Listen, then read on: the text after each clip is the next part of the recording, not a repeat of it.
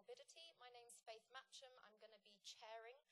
We have three really interesting presenters. Unfortunately, one has dropped out, so we'll have three, which means a bit more time. I think each talk can have 15 minutes.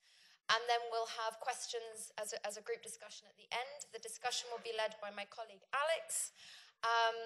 So 15 minutes. We'll start with our first presentation by Mark Ashworth on the unequal journey to multi-morbidity. Thank you very much. Thank you for the introduction. And this is a session on multi-morbidity, and I'm going to be talking about multi-morbidity. Now, everything that I say about multi-morbidity is derived from a population database based here in Lambeth. We expect eventually to get data from Southwark, but at the moment, everything that I present will be Lambeth data. And I just need to take you through a bit of background about the data itself. The data comes from something called Lambeth DataNet, which is very much a community asset. It has been developed over the last 10 years. It started with a GP called Richard Williams in Brixton, who said there's huge inequalities here in Brixton, but I haven't got the data to prove it. How do I get the data? So what we devised collectively as GPs in Lambeth was a pseudonymized data set, that is data without any identifiers, so that we could then look at all the data that GPs use on their GP systems with electronic health records, and there's a richness of data there about the social deprivation of patients, about the ethnicity of patients, about health inequalities related to those two specific inequalities, and also about their multi-morbidity. Now, in fact, we've got data on 395,000 people, 320,000 of them are aged over 18 years. And the ethnicity data we've got is, well, it ought to be great data based on the national censuses, 2001, 2011. In fact, it tends more to be self-ascribed ethnicity, loosely arranged around the national census categories of 5+1 and the more detailed 18+1 classification. Now, we've looked at long-term conditions, and I'm going to show you a slide on long-term conditions and a slide on risk factors, and that's what my talk's going to revolve around, the inequalities in both this slide, long-term conditions, and subsequently what I'm going to show you about the risk factors. So which long-term conditions did we include? We included 12 long-term conditions. This is not the only definition of multi-morbidity. In fact, there's multiple definitions of multi-morbidity, but it's one that fitted the purposes of this study. And although I'd left it to the last slide to talk about the funding of the study, I think it's actually very relevant to bring it in here. The funding was from the Guy's and St Thomas's charity, who wanted to invest in the study of multi-morbidity, but also to look at the causes of multi-morbidity and how you might be able to prevent it.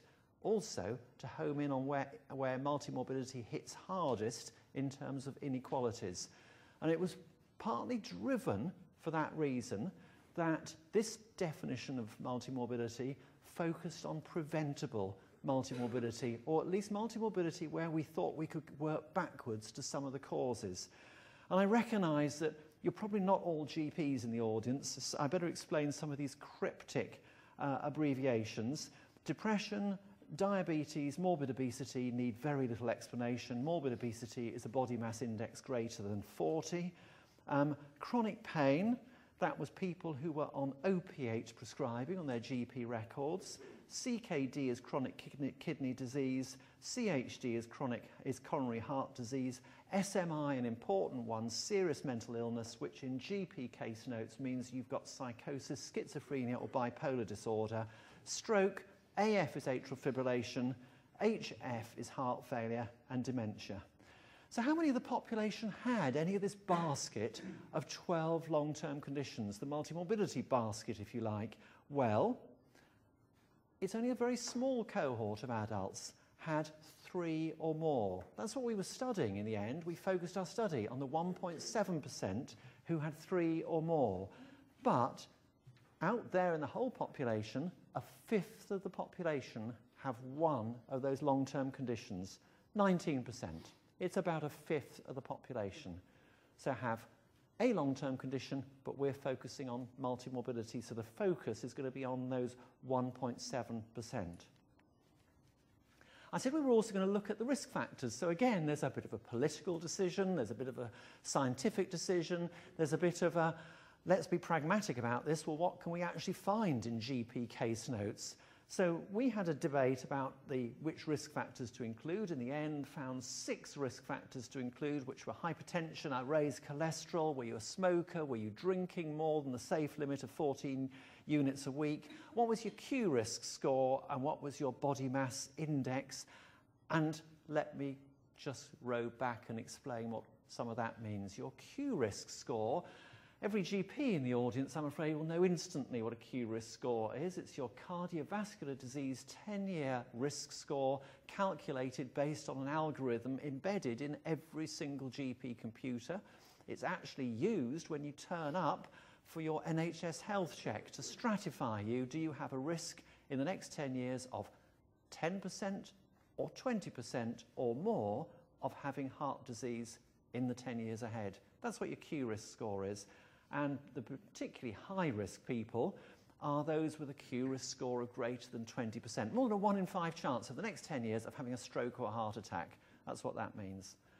And it's politically controversial because NICE have recently reduced the threshold for intervention to 10%, thus at a stroke medicalising huge proportions of the otherwise healthy population. Fortunately, that's not the subject of today's presentation. You can immediately see with the last risk factor we got ourselves in a bit of a tangle, because morbid obesity we've defined as one of the long-term conditions, but obesity ordinaire, just having a body mass index between 30 and 40, that is classified for the purposes of this study as a risk factor. Now, we also looked at those risk factors in the patients who were, remember that 1.7% who had morbid obesity, and we looked at, well, they're a bit different. I don't know if any headlines stand out to you. One big standout difference in those figures is obviously your Q risk score goes sky high, but it's a bit artificial that, because your Q risk score always goes sky high the minute you've got diabetes, and a lot of the multi-morbidity 1.7% did have diabetes. So I wouldn't pay too much attention to that. A big increase is, look at the moderate obesity. That really has increased substantially, although remember again, a small proportion had morbid obesity of the multi-morbidity group. So there is a bit of overlap there. Perhaps the big one for me out of this list, the standout figure, is the 19% who continue to smoke, who have multi-morbidity. They haven't just got one multi-morbidity. Well, you probably can't really have one multi-morbidity. I've got 3 of some pretty serious multi-morbidities, and still 19% smoke. So there's a lot of risk factors there, and my argument would be there's a lot of preventable, treatable risk factors even once you have acquired multiple long-term condition status. Now, one of the things that we can do with DataNet is Lambeth is divided into 178 lower super output areas, and we can map any characteristic that is recorded in anonymous data is recorded in the GP case notes. And I'm going to show you now a map, a heat map for Lambeth, looking at this multi-morbidity cohort, the 1.7% who've got 3 or more long-term conditions. So you can see there's quite a few differences, there's quite a few hotspots. I don't intend to go into it, but just to show you it's very unevenly distributed. And the minute you see something unevenly distributed, you think, aha, maybe there's something preventable going on there. It's not just chance that everybody's getting multi-morbidity. There must be some particular factors down the bottom of the borough or in mid parts around Brixton that could be contributing to multi-morbidity. I'm here to talk about health inequalities, so let me take you over 2 health inequalities to do with the acquisition of multi-morbidity. And the first is ethnicity. Remember, I described ethnicity as only loosely categorised in Lambeth DataNet, based largely on self-ascribed ethnicity. So when I use the term black population and white, I'm referring to what in the census is black and black British, African and Caribbean, or African Caribbean groups with black. With white, I'm referring to the white British and the white other categories. So they are used as shorthand terms. So let me turn to the ethnicity slide with all those lovely arrows on.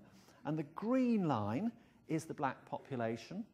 The blue line is the white population. And you can kind of see, if you can kind of read the grid lines, that the black population acquires multimorbidity some 10 years earlier than the white population. Something is happening in the black population. The impact of multimorbidity is 10 years earlier.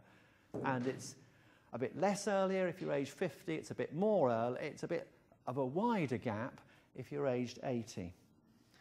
My next slide shows something very similar is happening on the basis of social deprivation. So we can divide all our patients into quintiles of social deprivation, the least deprived and the most deprived quintile. So again, you can look at the gap between the green line here as the most deprived quintile. The orange line is the least deprived quintile. And you end up getting your multimorbidity about 10 years earlier if you live in a deprived area. Now, everyone who has multimorbidity must have taken a journey, because I've said that we define multimorbidity as 3 or more conditions. So what were you like when you had 2 conditions? What were you like when you had 1 condition, the very start of your multimorbidity journey? Is it purely random amongst those 12 conditions where you start? Are they all evenly distributed? They might be number 1s, number 2s, number 3s. No, there seem to be some common starting points. Now, how to display that? I'm going to show you for my next slide a so-called alluvial plot that shows you how people progress from a starter condition to a second condition to a third condition. That is the artwork that we have been producing in our academic department. I have to thank our data analyst, Steve O'Derberba, for this presentation. And what it shows is that on the right-hand side, you've got all those multimorbidity conditions, and they're all summarized with those different abbreviations: CHD, coronary heart disease, STIA is stroke, and TIA, and so on. And I'm going to take you through some of the different journeys. But look at the big starter condition. What's the big starter condition on the left-hand side? It seems that diabetes is the biggie, that diabetes is the one that kicks off the journey to multimorbidity.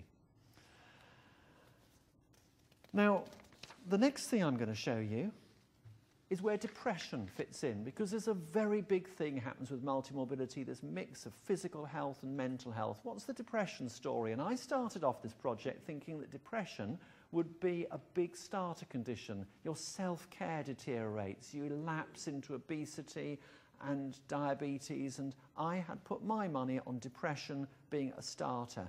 Actually, it looks like, based on that, and it's the size of the orange bar is much bigger on the right-hand side than on the left-hand side, which means that depression appears much more to be consequence than cause.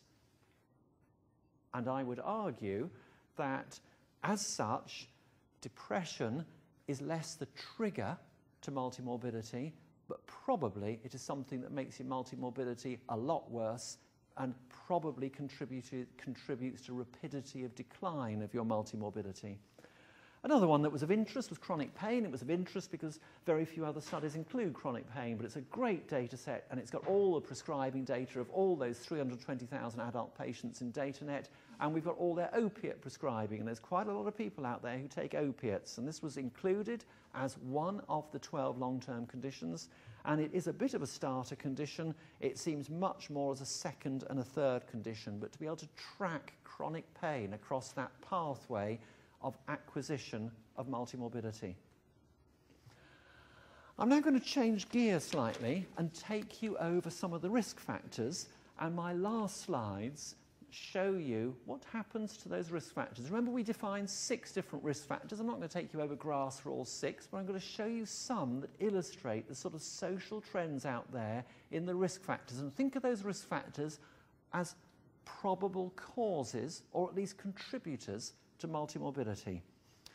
Now, these figures are going to be slightly different to the ones we've done before, because in this graph, I have pushed together. I got fed up with that distinction of morbid obesity is a condition and obesity is a risk factor. I've just put it all together to illustrate the levels of obesity out there in the community.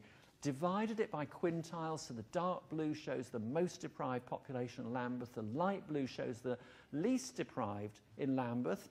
You'll see in a few of these graphs a few irregularities, and you'll think I've got my figures wrong. I promise I haven't got my figures wrong. The reason there's different bumps, levels, on the two 6% and the two 4% is it's 6 point something percent, and I haven't put the decimal points on it.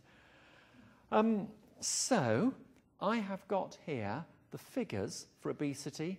In the most deprived, there is more obesity in the most deprived population, less obesity in the least deprived.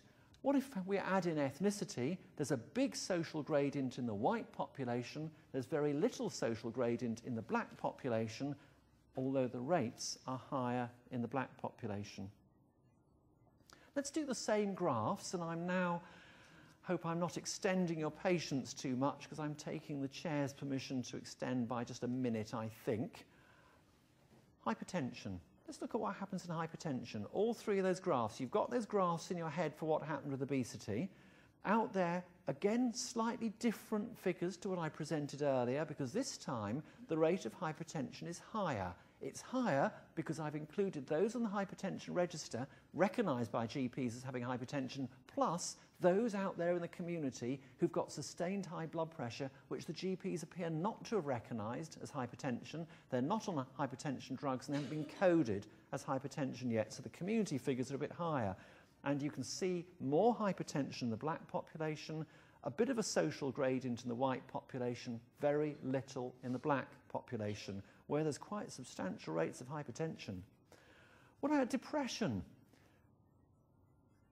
Higher rates of depression, at least diagnosed by GPs. This is not a community survey. This is what's on GP computer systems. Higher rates in the white population than the black population. Big social gradient in the white population, with the most deprived being diagnosed a lot more commonly with depression than the least deprived.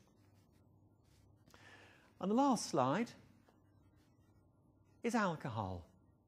Which way do you think alcohol is going to go? How does alcohol affect our different communities? How does alcohol fit with the health inequalities agenda?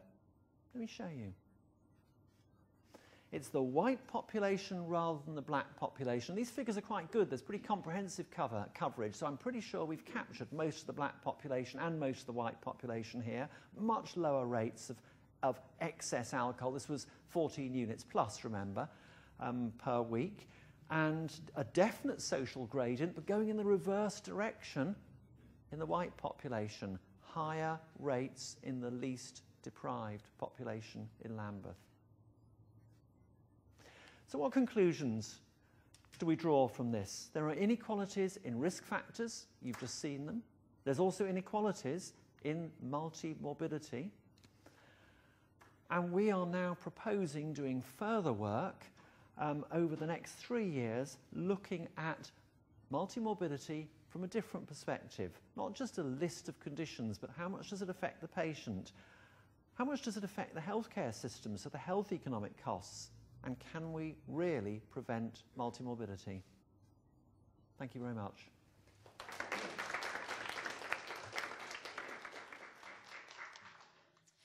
Thank you very much.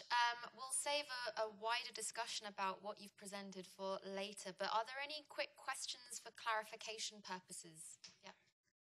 Really interesting. Could you go back to your acquisition sequence slide? Just want to make sure I'm understanding. So if there's a line connecting the condition on the left to the condition on the right, that means there's some kind of life course continuity. Is that right? That's right. It's a life course continuity. So loads of people with multi-morbidity started. I'm just doing it on this screen. Sorry for you over there. If you started with diabetes, where do you go to next? Well, the big chunks, I would say, from diabetes, then move to the second was heart disease. Big chunk goes, their second is chronic kidney disease, and another big chunk goes to chronic pain. Then where do they all go to? Well, I'd say a big chunk here goes to You saw CKD could be the second big condition. Actually, it can also be the third big condition, and so on. So it's following streams of patients, and the thickness of the bar represents the frequency with which people progress through that chart towards the third long-term condition. What's puzzling me, though, is why there's no doesn't seem to be a continuity of depression, because we know from population-based studies there's a strong life course continuity in depressive symptoms over the life course. Yes, this is a very, very valid point, which is an artifact in my alluvial plot. It looks like an extremely complex wiring diagram if every single strand is included. So this is filtered according to the biggest streams. So you've highlighted depression. What's the commonest place people go? What's the commonest second multimorbidity if you start with depression? Well, I would say your second commonest is morbid obesity there. And then there's only one stream because it's been edited. The third is diabetes. Heavily edited. If you want to see the unedited version, it will take a while, but we could talk afterwards. Thank you. Any other questions for clarification? Yeah.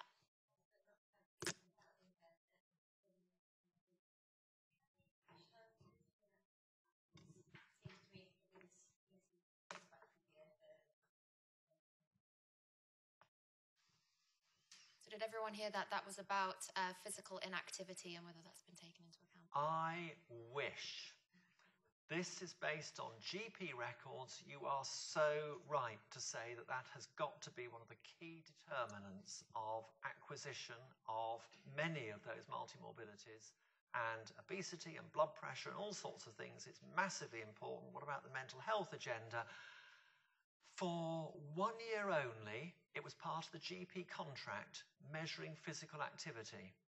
There was a complete rebellion amongst my GP colleagues about recording GP activity because we were given something called the GPAC, the General Practice Activity Questionnaire, and we ended up only scoring quaff points if we asked each of our Lambeth patients how much gardening they did and how much golf they played, and it suddenly became discredited, and the principle is so important, and the baby's gone out with the bathwater on that one. I don't think GPs will ever capture that data to a satisfactory level that can be put into a study like this. Thanks. Let's move on to our second speaker. This is Sasha Matuk, who is going to be talking about other people trying to understand, exploring the experiences of people with learning disabilities who also have mental health problems.